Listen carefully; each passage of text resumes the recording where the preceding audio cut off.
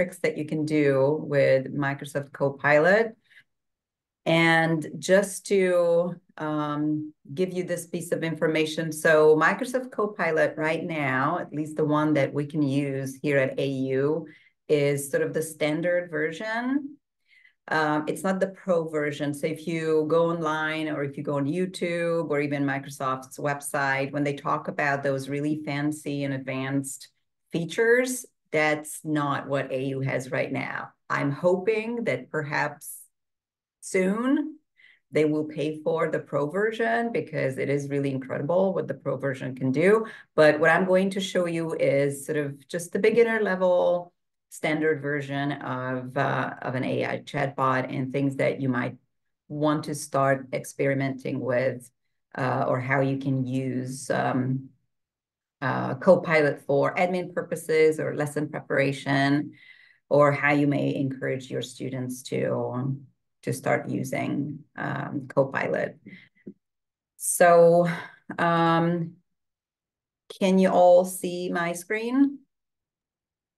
We can, the PowerPoint is not just the one slide. I don't know if we're seeing Yeah, your. that's fine because I just wanted Okay, to share the link first. perfect, perfect. All right. So let me just talk about the slides here. I'm going to go in and out of the slides and then to the Copilot site as well. And so what I also recommend is, and let me just do that again. Oh no, it's in there. Okay. So if you look at the chat box, you can see the link to my slide. So if you want to open that up in another browser or in another tab, in another window, then you can follow the slides as well. You have viewing access to the slides. And so any links included, you can just click on those links so you can navigate the slides that way as well. So like I said, I would like to spend the next hour or so on just looking at some basic steps that you can take in order to leverage what Microsoft Copilot can do. And so Microsoft Copilot is a fairly new tool. And by the way, if you want to look into some specific functions of Copilot, you can go on YouTube. They have sort of really high level tutorials there, but they also have some basic ones as well. And again, let me just repeat it one more time before we go into the details, that this is the standard Copilot. This is not Copilot Pro. Copilot Pro is the one that's embedded in Office, in Word, in PowerPoint, and so on. And so this is just the standard version. Still, it can do a lot, or you can do a lot with it. Now, let's start by logging in. So what you can do is, if you're using, I normally use Google search. So depending on your internet browser, if you just type in Microsoft Copilot,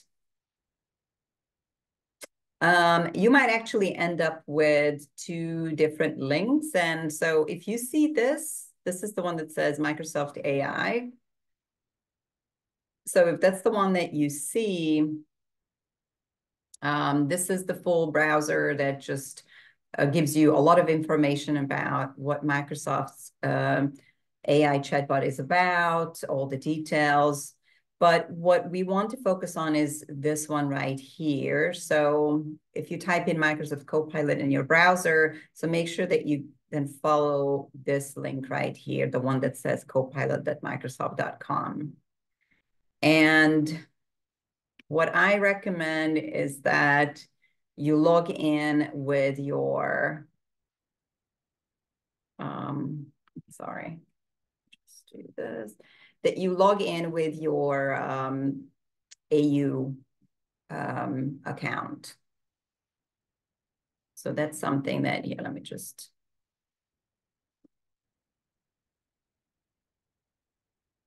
So if you look for Microsoft Copilot, just like that, and you can log in with your AU account.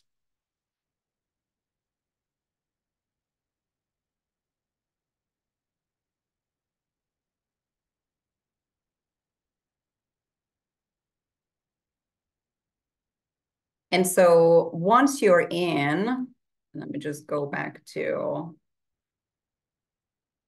my slides. So once you're logged in, you probably see this, and let me know if you can see it. But this is something you should be able to see. And so Copilot is really helpful because it's already telling you, what do you want to do? Do you want to laugh? Do you want to create something or analyze or write or summarize or templatize? And what you can also see is at the bottom here is, choose conversation style. And I think that's pretty neat because, well, for instance, I guess if you want to write, then you probably want to, or if you want to do some research, you probably want to click on more precise. If you want to create images, if you want to create templates, then you probably want to do, more creative or even, more precise. So there are different options here to choose from.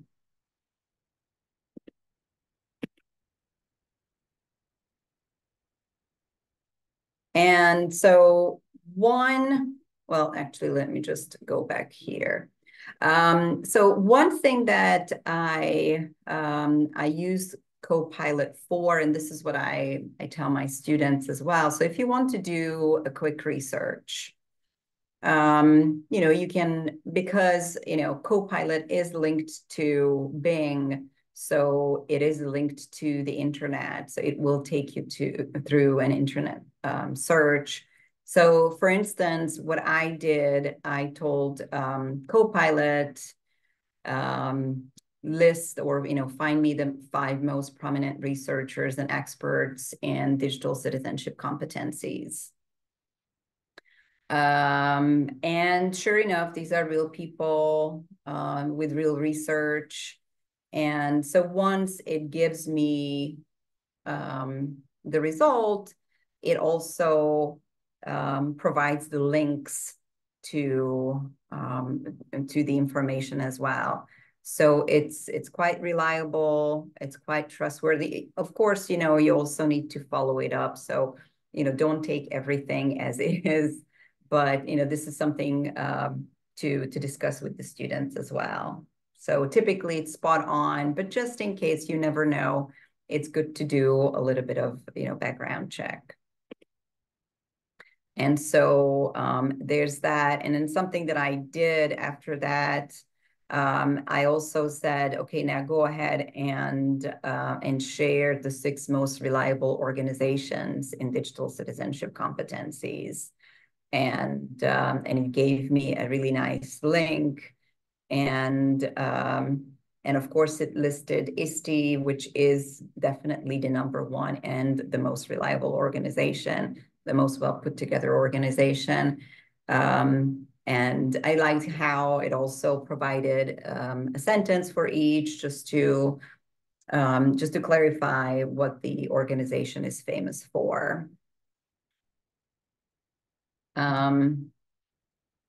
I noticed that it did not list an organization called Common Sense Media. So then I asked Copilot, so what about Common Sense Media? Why isn't there?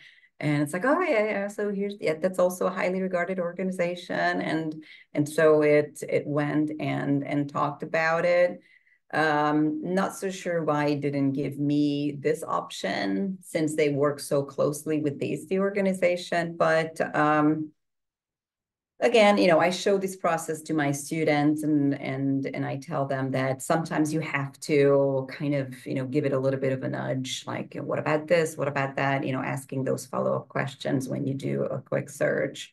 However, what I would, or the way I would explain my sort of internet search with Copilot, that it reminds me a lot like if Wikipedia was also an AI chatbot. So then you're talking to, it's almost like you're chatting with Wikipedia. And so it gives you all the information. And just like on Wikipedia, you scroll down and at the bottom, you can see the list of references. or even within the text, you can see the numbers and it takes you to the reference list at the bottom of the page. So it's almost just like that. So that's what it kind of looks like, or feels like once you're having the conversation. And something that I also did, and let me just zoom in on this one. So I pulled up one of the documents that Microsoft Copilot shared about digital citizenship. And of course, I don't even know how many pages. And I'm thinking, whew, if I have to read through everything, I don't have the time. So I just simply ask, okay, looking at the table of contents, I can see that there is specific information about protecting health and well-being. So digital health and well-being. So I said, okay, what does the document say about it exactly? And I asked the question and it did a really nice summary. And of course, then I went to the pages and yeah, the summary was correct. It was spot on. So it did a really good job. And so my conversation with my students about doing this search is that depending on how, the prompt that you give it, it can come back with really nice findings. It's almost like you're combining a Google search and a library search with, the Wikipedia level conversation, but then also you can ask it to give you summaries and or sort of, comb through a long document and just, retrieve information that you might be interested in. So this is one way of using Microsoft Copilot.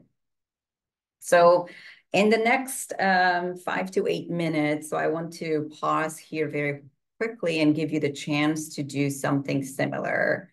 So give it a try and so try to do what I just did. Of course, the question is, what information would your students search for? So just, think about one of your courses that you're teaching. Maybe there's some sort of research that you ask your students to do. There's an activity. So try to see what it is that, they would do. And so I'm going to give you a little bit of time. So 11:43, maybe 5, 6 minutes. And then, raise your hand if you can share information about your experience using Copilot to research some information.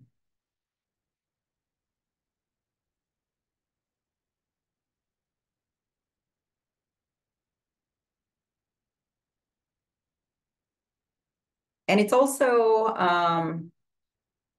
beneficial. Like I would say that if you ask your students to search for some information or to research a topic, once you do this, you can also imagine, I'm pretty sure my students are doing this.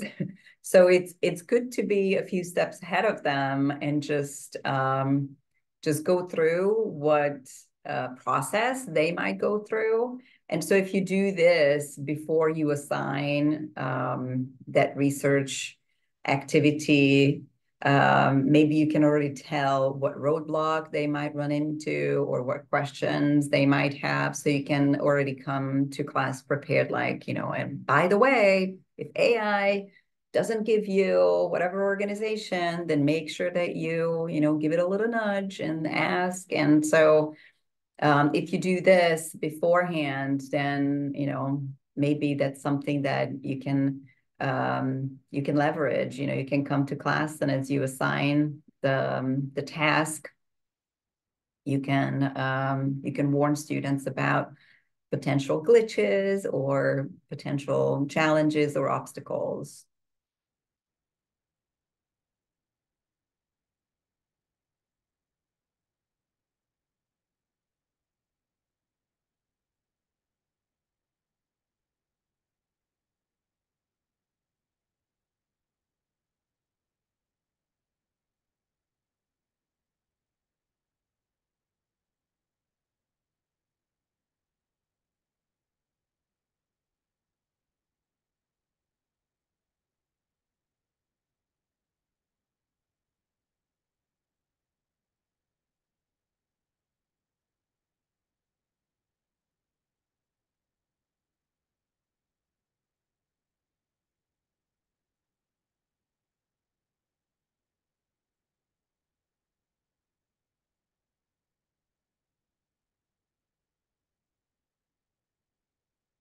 So I'm looking at the chat as well. And Karen, you asked about ChatGPT's research.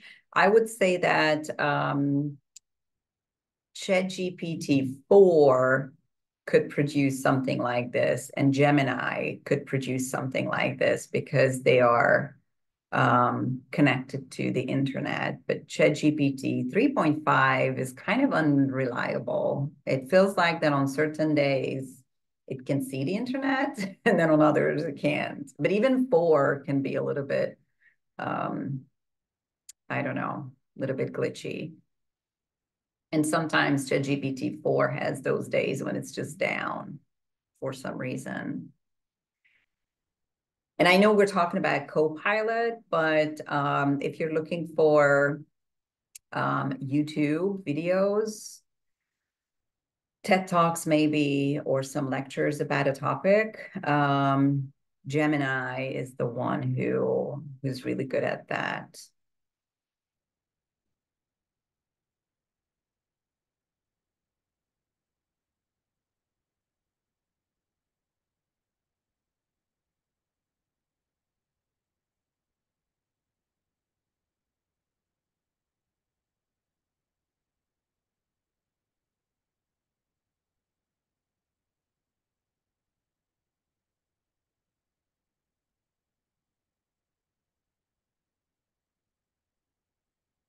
Yeah, that's a good question. One of 30 responses. I only noticed that the other day, and I wonder if that's how much we have for free, like without paying. Because it's a fairly new edition. They used to not have that. It just appeared recently. So I wonder if that's how much you have. Got it. So I didn't know if that meant I came up with Oh, 30 I don't know if responses I'm to just your guessing. query. Yeah, because the word responses is vague, right? I don't know if that means I came up with 30 responses to your query and here's one. Or if, like you're saying, maybe with our license, we just get the ability to ask 30 queries in a certain amount of time. I don't know. I tried to click on it and nothing really Right. opened I up. tried to do the same thing because it's fairly new. Like I said, they used to not show that. And so I'm thinking that they're probably limiting the free version because there's a big effort to sell the pro version. And so that, that could be it. Just like Copilot, the number of words that you can put in Copilot at once is also limited because they don't want people to overwhelm the system, because they believe that that's one of the reasons why ChatGPT keeps freezing, or sometimes it has those down moments because people are entering so much information that it can't handle it. And so they are limiting the access, I mean, the number of words. So that's another thing.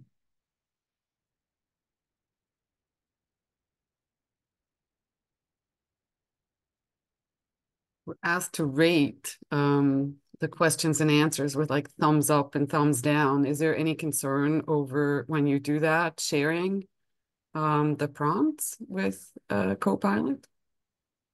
It says that if you're okay with that, and if you click enter something, then I think they're going to use it for training, something like that. Okay.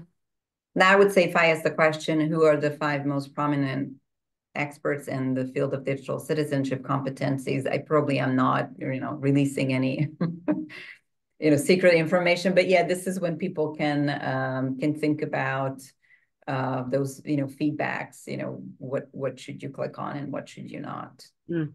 Got it.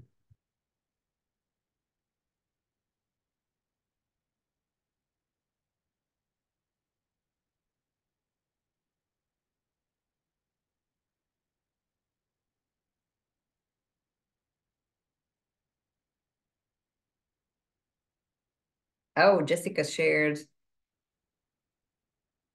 3 out of 30 responses. I'm referring to the fact that I have a set of predefined responses available.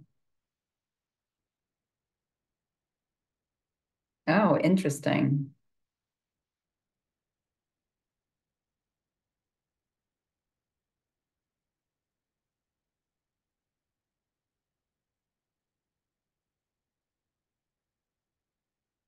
So those of you who tried out this function, searching for information, what was your experience? Did you find anything, something was not working, or the answers were incorrect, or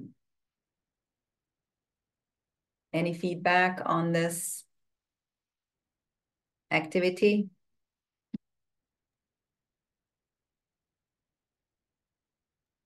Well, actually, one nice, I just clicked on by accident on new search and realized that it probably just wipes out what what that just did. There's no back button. Yes, that's yes, that's another thing. One of the disadvantages of Copilot, well, okay, so let's just say the advantage of Copilot is that you can click on save, and then so you can just copy the response, you can save it in a Word document or in a Google document. The really neat thing about ChatGPT is you can actually just save the chat link, so then you don't need to copy, words and words and pages of information. So it's just, I guess, they have different. Oh, good. I'm glad that you like the references that Copilot provided. All right, let's move on to another thing that you can do. And you can even click on creative mode for this one. But before we go into the details, something that I want to emphasize is prompting. Regardless of how many YouTube tutorials you watch about, talking to an AI chatbot, they will always tell you that prompting and how you ask the question and how you direct it to do things is essential. Is everything. And when I talk about AI and AI chatbots with my students, they tell me the same thing. Like they understand that it really takes a lot of time to think about, okay, how am I going to ask certain things so then I actually get the result that I'm looking for. And so I copied this page from Microsoft Copilot's website. So it actually comes from the website. Within Microsoft Copilot, they have a lot of information about, prompting and, learning how to prompt. There's a lot of information about, the educational use of AI. So they really went out there and they wanted to make sure that you can sort of teach yourself. It's very user friendly, and nothing is written in sort of this highbrow way that only data scientists understand. No, it's very simple. You need to sit down and probably spend a couple of hours or so reading through their sort of tutorials.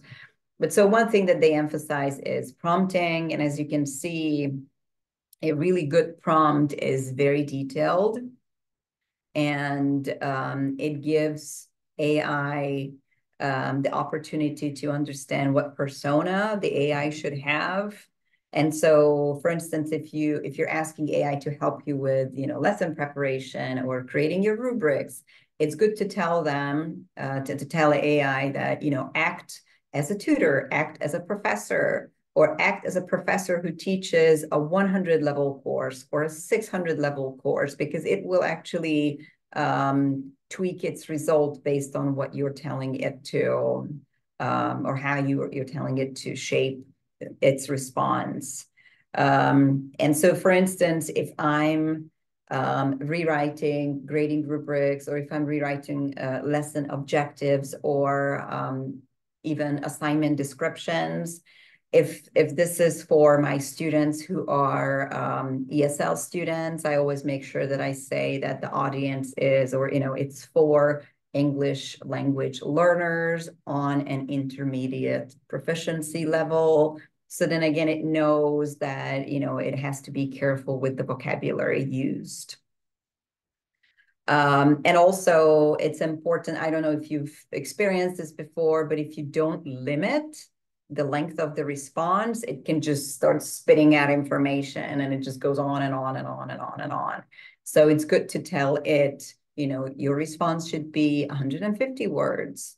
It should be 5 bullet points. It should be written in the present tense, in the past tense. So just, giving it all that information. And one thing to understand is that, yes, you can have a killer prompt, but it might not be killing that well. And so in that way, you probably need to go back and make some modifications. And so this flow chart here just demonstrates that, yes, if you have the perfect prompt first and it works, then great, use it. But if it doesn't and you need to tweak it a little bit, then do it, and run it again and see if now it's something that you're looking for. And if it works, great. If it still doesn't work, then just continue and dialogue with AI. Like, well, okay, so far it's good, but I actually meant for something else. So now just give me this small, modified part of my lesson plan or my assignment description. So having that dialogue. And then even if that's not perfect, then that's when you do the manual editing. So you can just copy all that information and then you go in and then manually edit what it gives you. But still, it will give you probably enough to work with. Now, this is something that I tried out because I watched some tutorials. Sadly, they were about the Microsoft Copilot Pro version, but I thought, well, I'll see what the standard version can do. And so what I did, I said, okay, here's the workshop. So I gave it today's workshop description. And I said, now write an email to invite university staff and faculty to attend this workshop. And it did a pretty good job. So the layout is nice. And that's something that, you can try out as well. So, you can see if I wasn't happy with the first draft of email, I could have gone in and said, well, okay, so I don't want you to say this. I want you to say, so I could have had the dialogue, but I thought that this was good enough. And that's exactly what people normally recommend. Like, if you have the information, instead of paying for an assistant who will write the email for you or spending 30 minutes to come up with the best words, you can help, you can, reach out to AI and ask for help. Yes, Karen? Thanks, Christina. Yeah, just a thought. Did this come up with a new idea or ideas that you might not have included? Or was it just simply, it did it in 15 seconds and you didn't have to spend 20 minutes on it?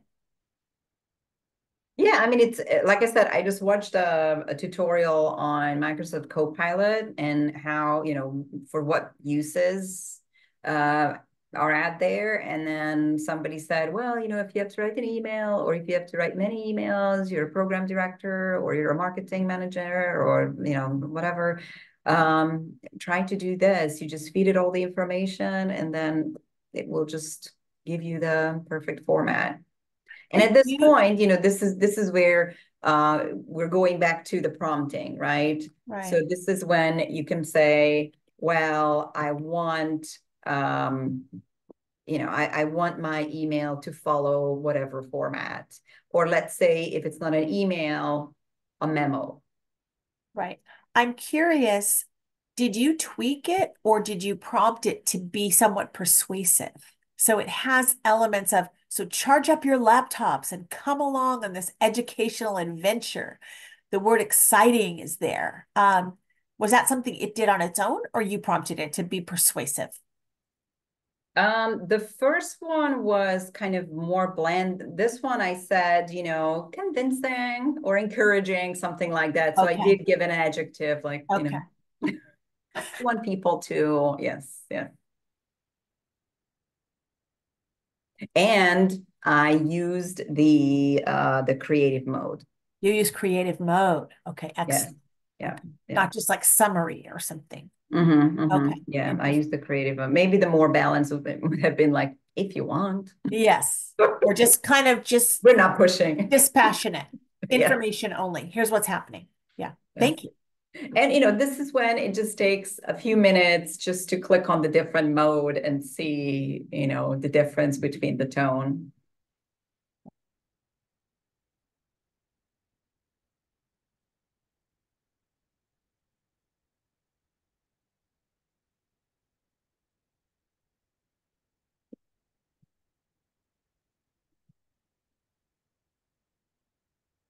And so what I would like to emphasize is that, I mean, I do say instructional design, and I by no means want to take away the job of the instructional designers, but sometimes we just don't have the time to schedule a full, you know, hour workshop or appointment with an instructional designer. But this is a good first step. So if you want to rewrite your lesson plan, rewrite your lesson objectives, your grading rubrics.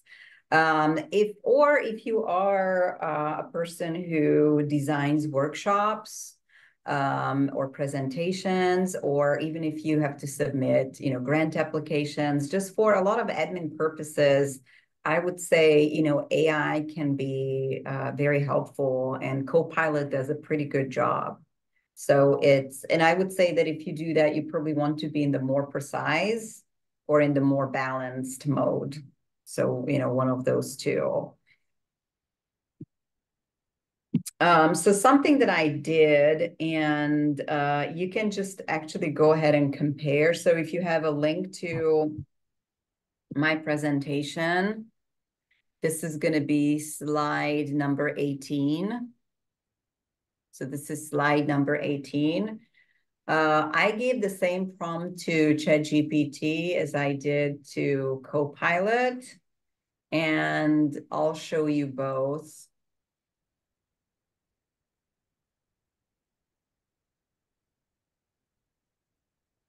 Oh.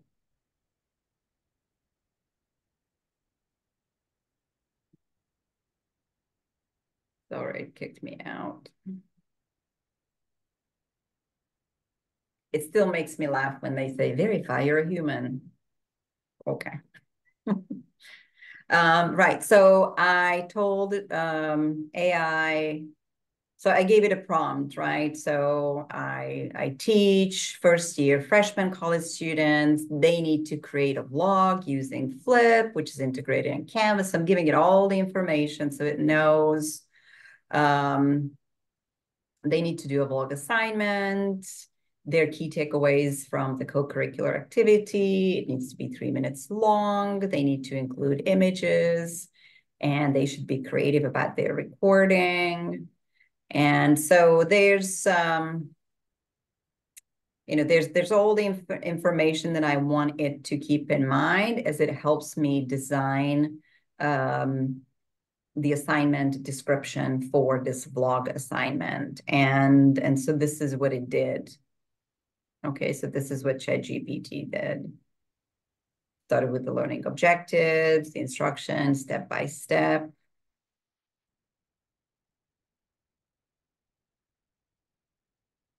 Now I realized, okay, you know, I was not specific enough about the grading, so I went back and as you can see, second time around, my prompt is longer, because then I said, okay, listen, there's some more specific information that I want you to include, and so, you know, this is, if you remember, going back to the flow chart about the prompting. So the adaptation, well, didn't work out the first time. It wasn't exactly what I was looking for. So going back and, you know, let's just redesign the prompt. And so this time around, it did a better job and gave me a better response. And then I started the dialogue. Okay, now I need you to edit the learning objectives and replace there to yours. So that as the students read it, it's not going to say the students, and there it's going to say you know, you need to do this and you. So then it went back and did that. So that was nice. And because I made sure earlier that I told it that, listen, you know, it's maximum 10 points. So revise the grading rubric as well. it did a really nice revision with the grading rubric too. Now, going back to Microsoft Word, Word Copilot. So Copilot also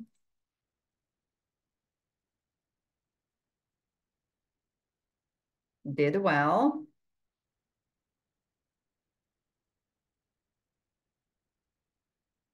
So I gave it the same prompt.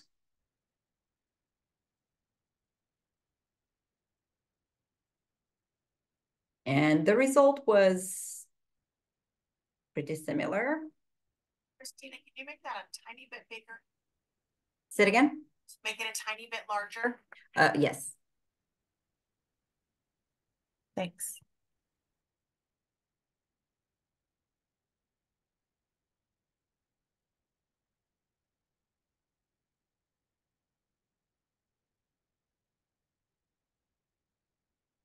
I liked how it actually emphasized that it should be 3 minutes long, so it's in bold and include images in bold, because I didn't give it that instruction, but I thought, oh, if I didn't think about it, now next time I will say, make sure that you emphasize these words in the lesson description or the assignment description. And so it came up with this grading rubric.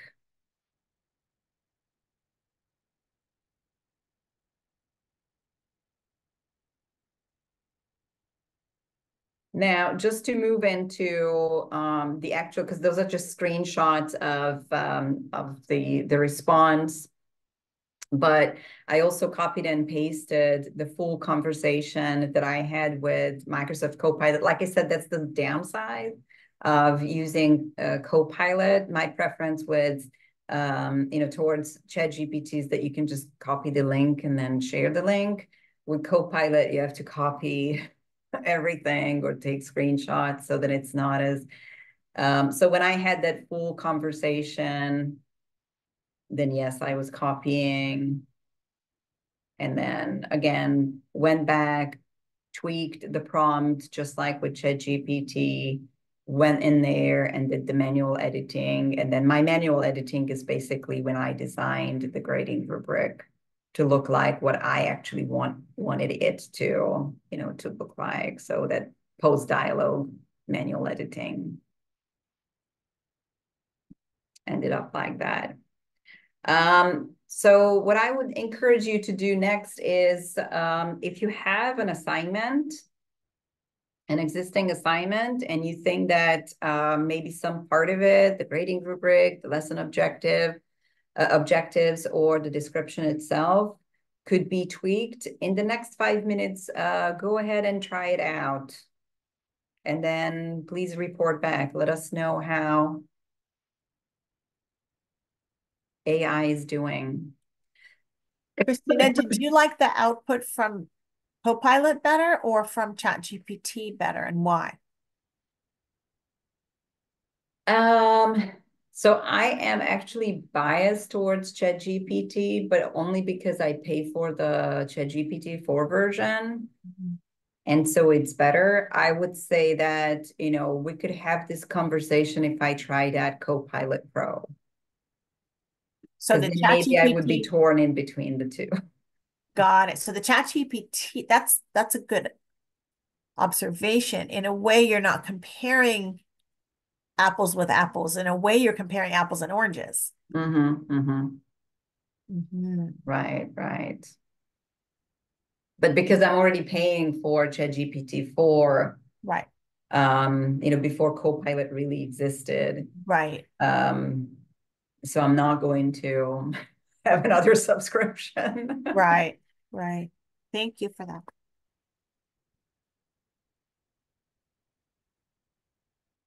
Yeah, with Copilot, when you have that conversation, then at the end of the day, and this is to me the one that's not as attractive. You can't share, or you can't really save your chats as easily as you can with ChatGPT. You still can, it's a longer process. I wanted to ask you that. So I didn't save that first assignment you gave us to do. Is it, and I've now back Yeah, searched. I don't Was think that it you gone? can, yeah, I don't think that you can go back to it. Okay. With But there's, ChatGPT, it saves, I noticed that. Yeah. yeah.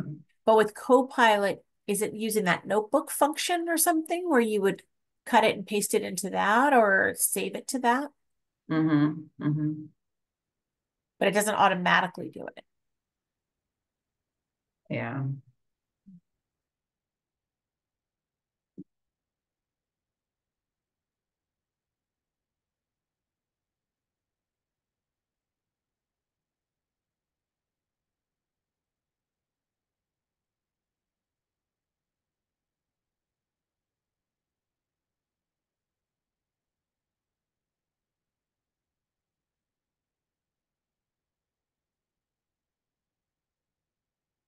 Now let me show you something that is actually neat, and as opposed to ChatGPT, because with ChatGPT you have to pay for number 4, I believe, if you want to use this option. But with Microsoft Copilot, you can do it for free, and that's the image creation.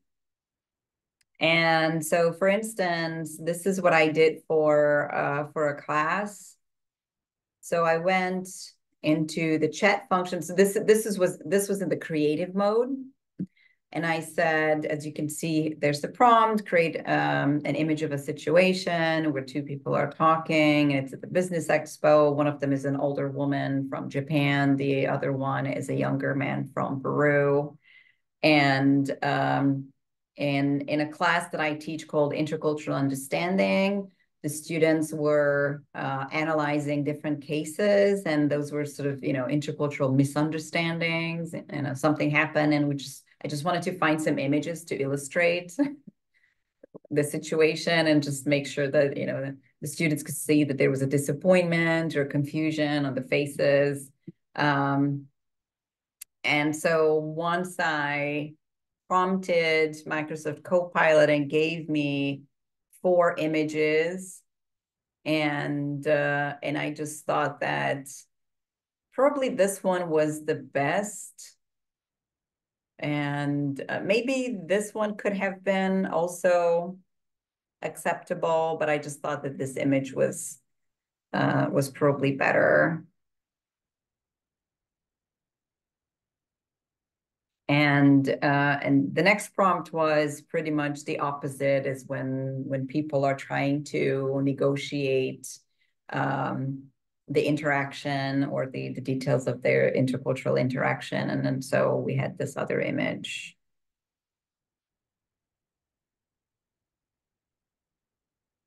Now, of course, by the time I showed this to the students, they were way ahead of me, and they're, oh yeah, we use Dolly for presentations all the time. That's, yeah.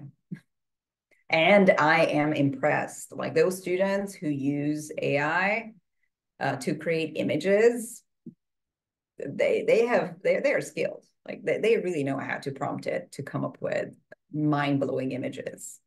The only thing that I had to teach them is not to include words, because one thing that AI can't do, or maybe we just don't know how to, but it can spell properly. I don't know why. But for instance, if you wanted to spell the word create, then it would probably include like 3 E's and, I don't know, 2 C's at the beginning. It's really, really strange. And I have no idea what's behind that. So I tell students, like, tell it not to include any words on the images at all. And Christina, is Dolly part of Microsoft? Is it embedded in Copilot? I think it's Dolly, yes. I see where it says powered by Dolly on the bottom. Yeah. And so But so, yeah, go ahead. I was going to say that, no, go ahead. No, I was just going to say, that you guys can go ahead and try to give it a prompt and see if it gives you some images. Maybe there's an assignment and you can illustrate it. Even if the assignment, let's say the students want to, or they need to work on a flow chart, or something, and they just want to illustrate it and just add that image.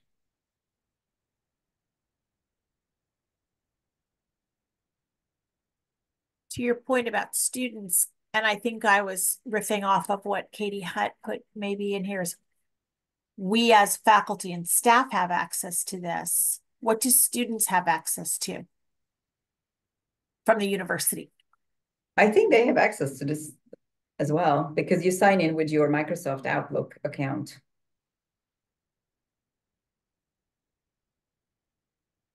At least when I ask students to use Copilot, they just use their AI Outlook account and they sign in. Okay. But the reality is that 99% of them are on ChatGPT.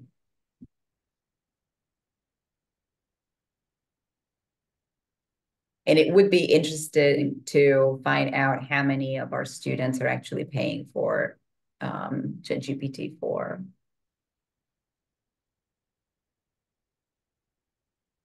I think right now it's probably less than half.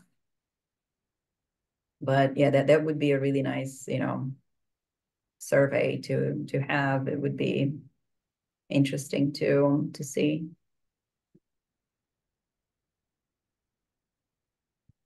So yeah, try it out and create an image and let us know how it goes. You can even show us some of those images. And see, this is the Pro versus standard Microsoft Copilot. With the standard Copilot, you click on the image and I guess you can take a screenshot and then copy the image. With the Pro version, you can definitely download it. So it's the highest resolution. And there's also a button that you click on share, and it gives you sort of the citation format as well for sharing the image or for documenting the image. But it doesn't do that for you for free. I mean, you can still say, do it manually.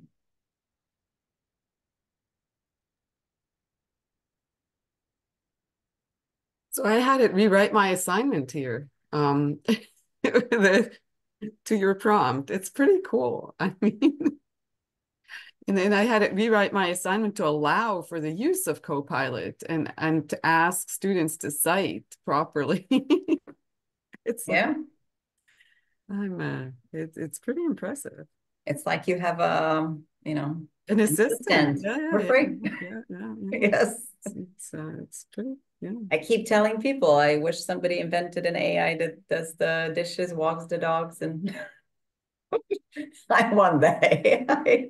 I'll pay for it.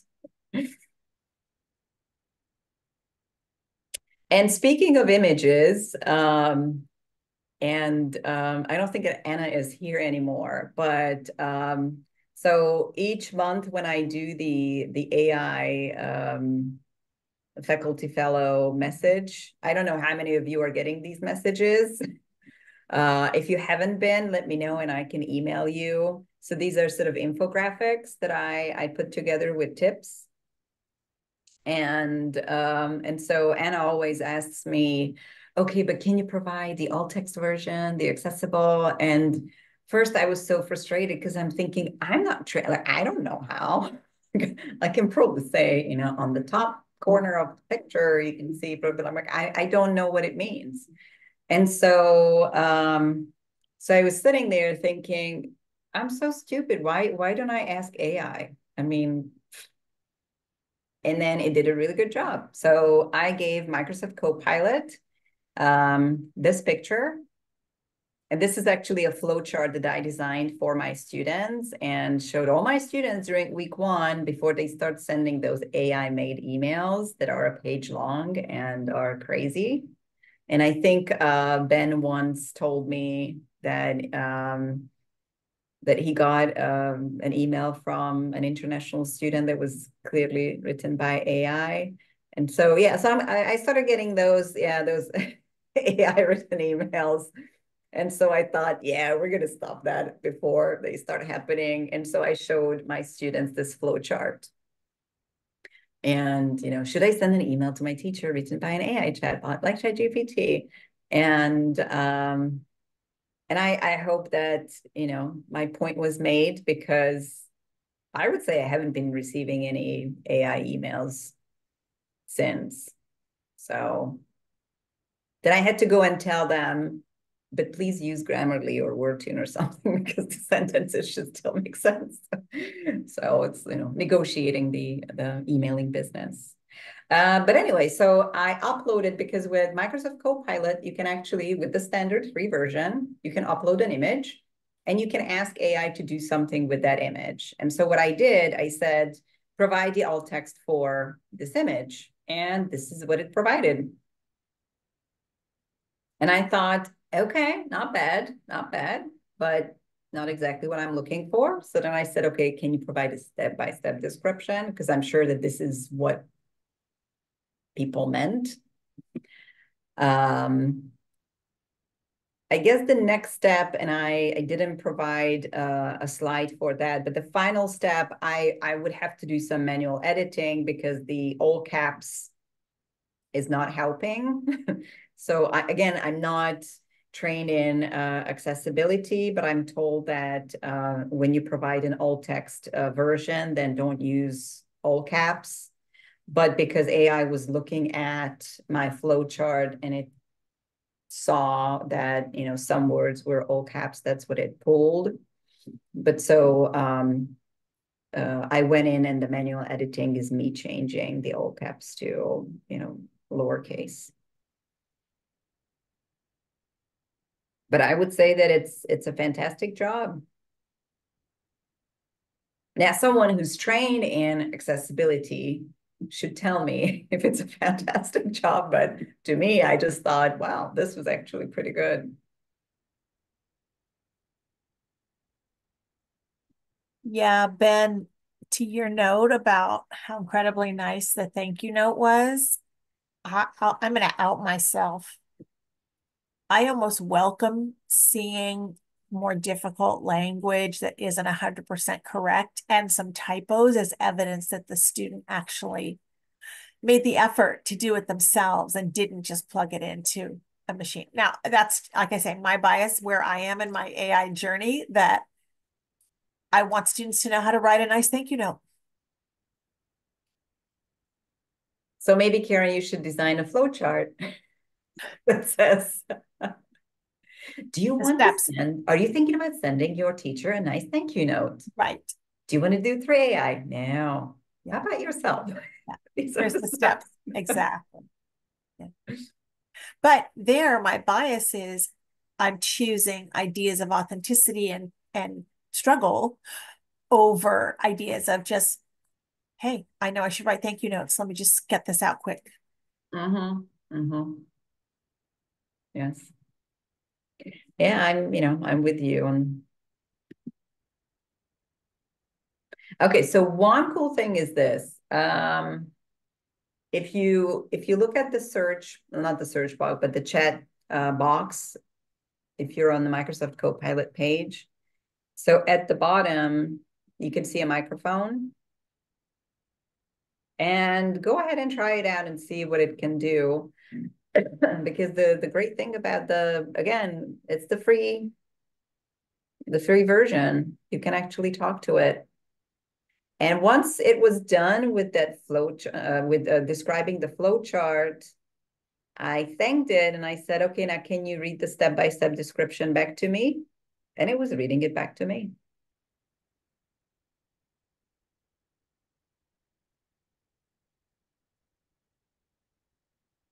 So what you can do is, if you have an image somewhere saved, you can just upload the image, and you can even ask Microsoft Copilot, can you describe what's in the image?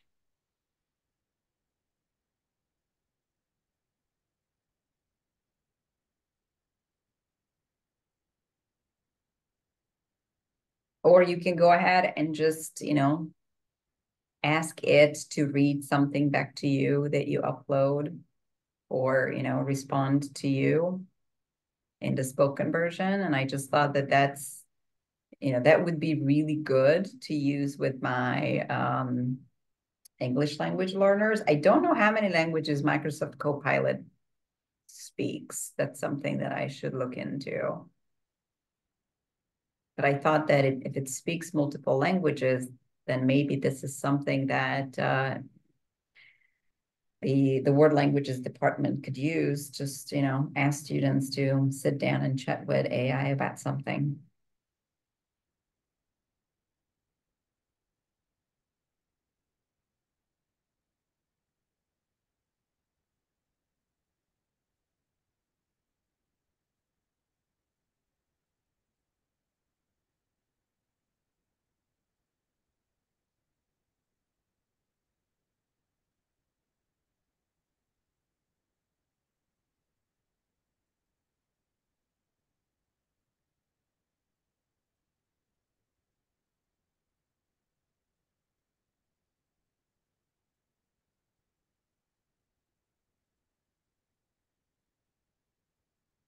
And speaking of language learners, so this is another really good thing that AI can, or Microsoft Copilot can do.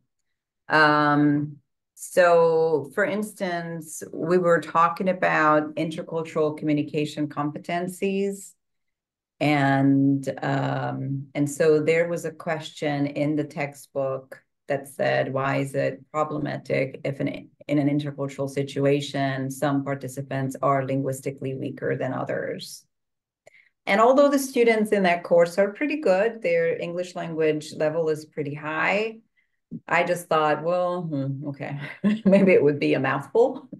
So then I asked Microsoft Copilot, okay, can you simplify the question, rewrite the question for English language learners? And if you compare the two questions, I thought that the second question was definitely one for the students to understand. Why can it be a problem if some people don't speak the language as well as others in a situation where different cultures are involved?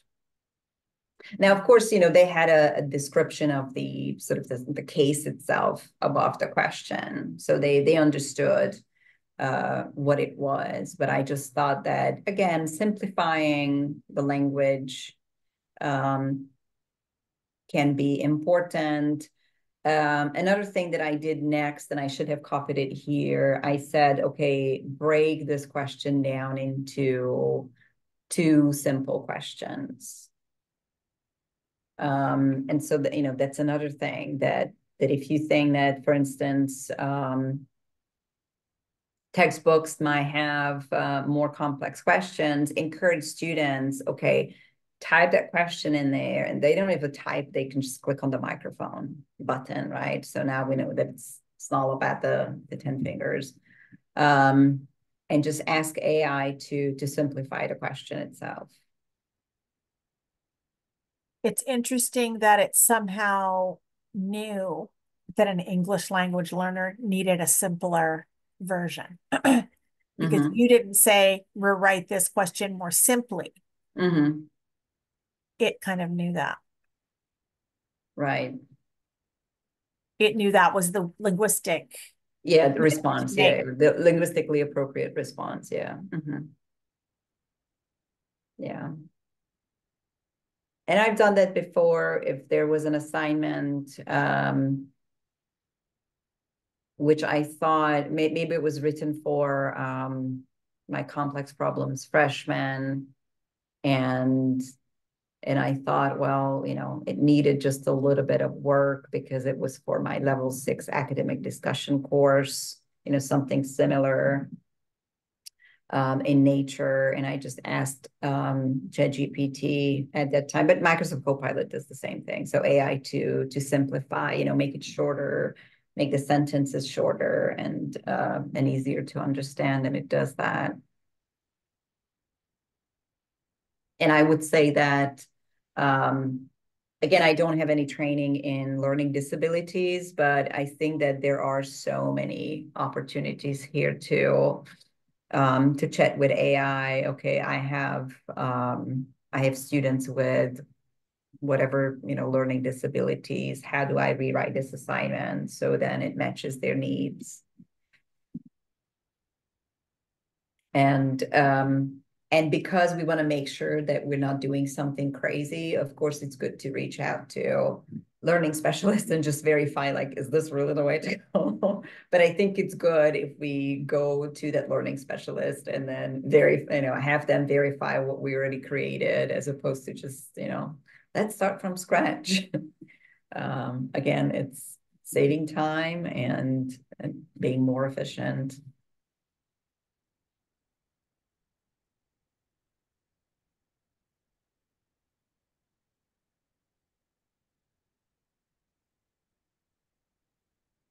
Christina, Yes. at risk of talking too much in this setting, I'm sorry. I need to run. Okay. But I wondered if you minded if I told the attendees today about our AI in education and in the workplace event for next Tuesday and put a link in the chat in case anyone's interested. Yeah, I think that would be great. Yes. I know, because you know about it and I know you're coming, which I'm so grateful.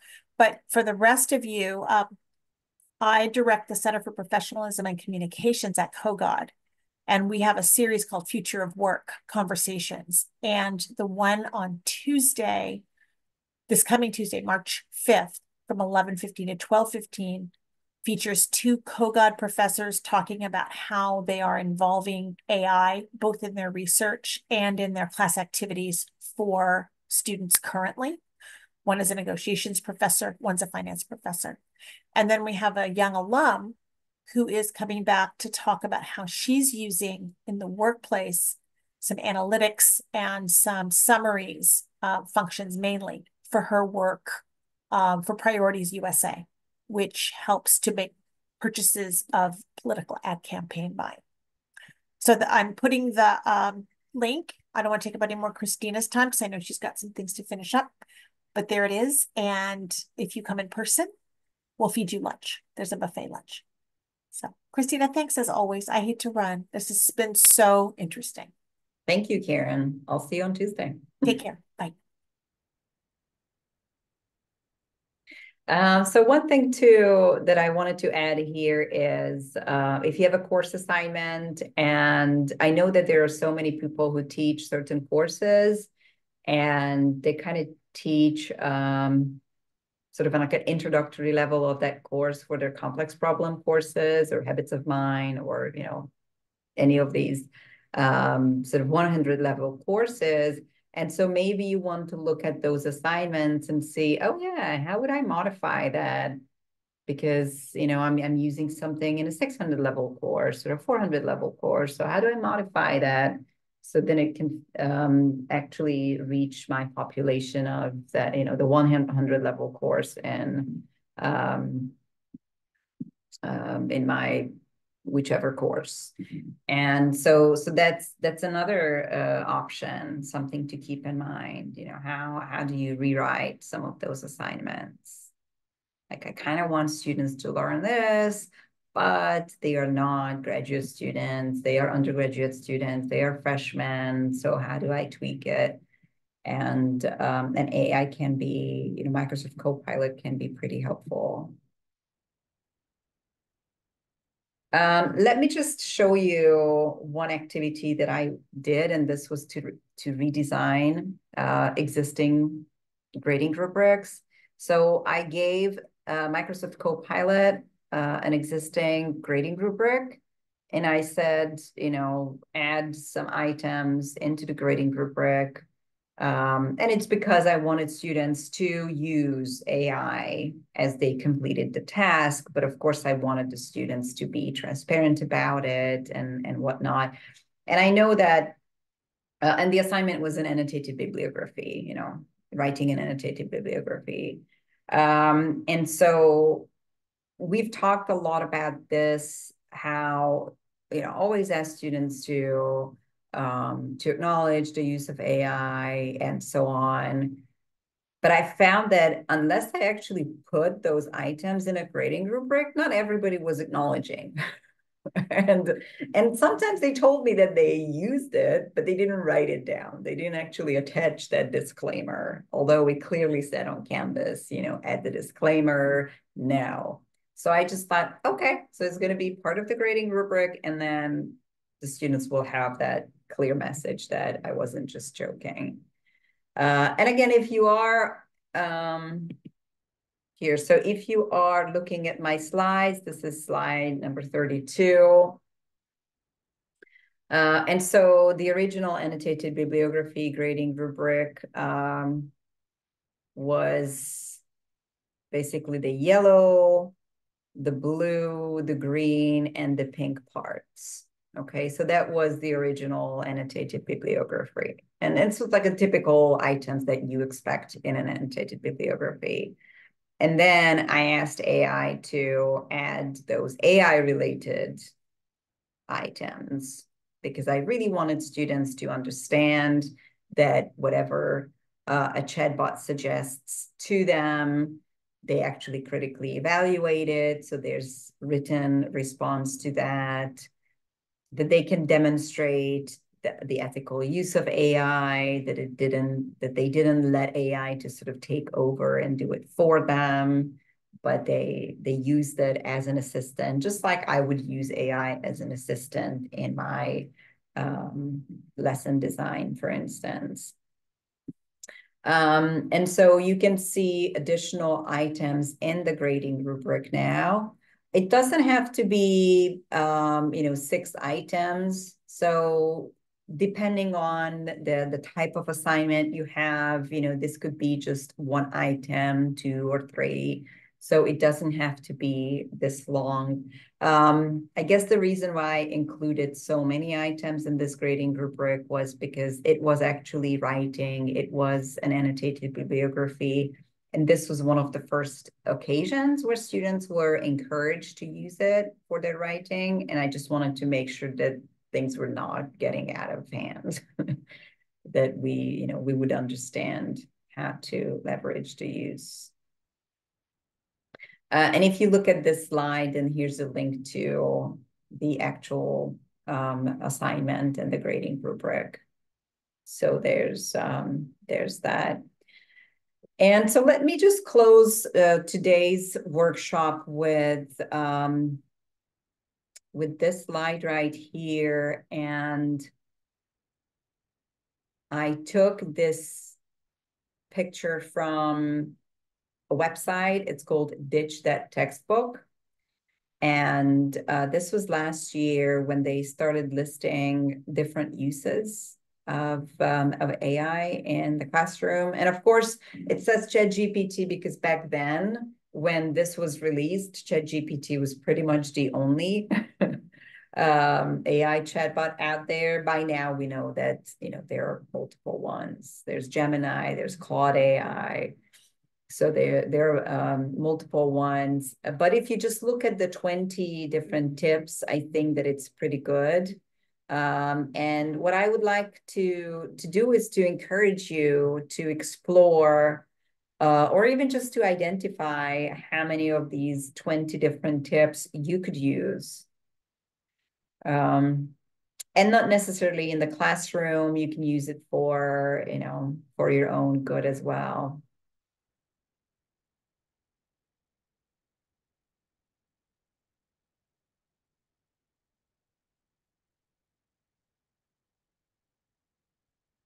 And let me just highlight number 5 here, ask it for feedback for student work.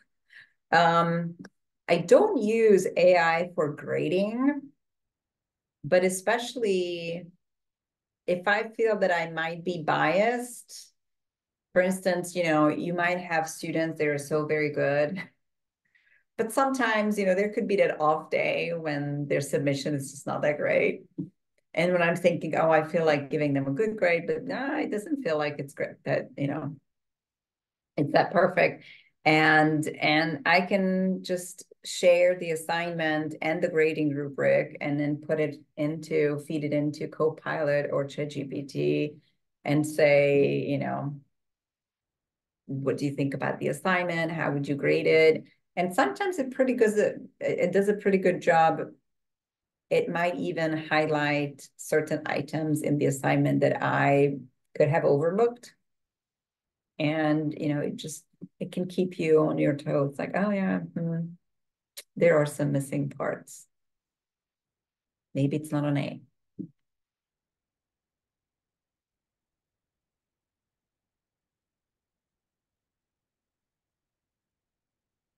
But yeah, so please take a look at the list of 20 items. And then just think about what you can do.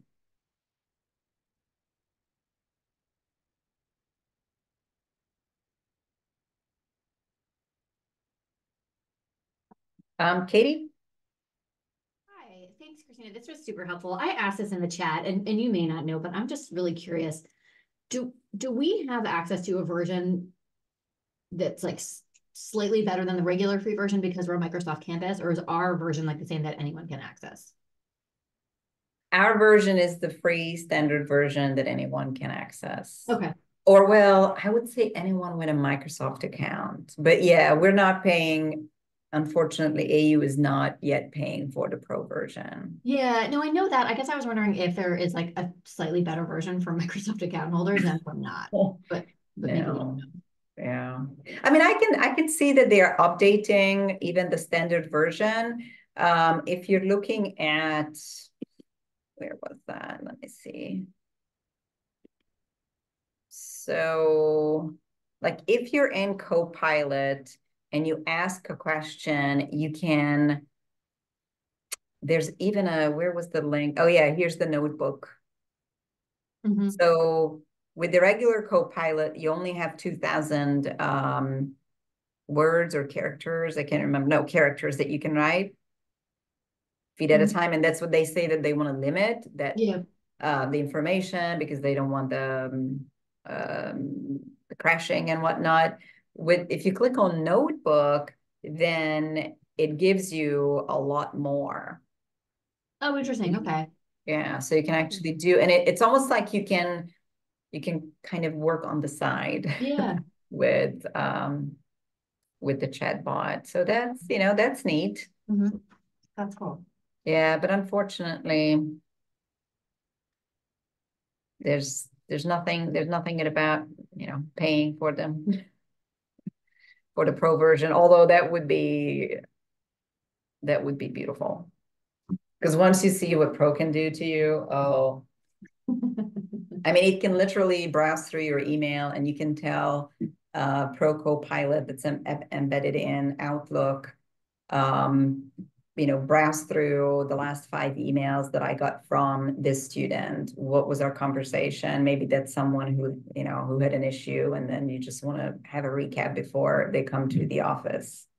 Or, you know, you're preparing a project with colleagues, and then, okay, what was the last, I don't know, 10 back and forth conversations? I mean, it's just amazing. That's cool. That's really cool. Thank you. So hopefully at some point. All right. Well, thank you, everyone. And I think Lindsay will probably, you know, share the link at some point.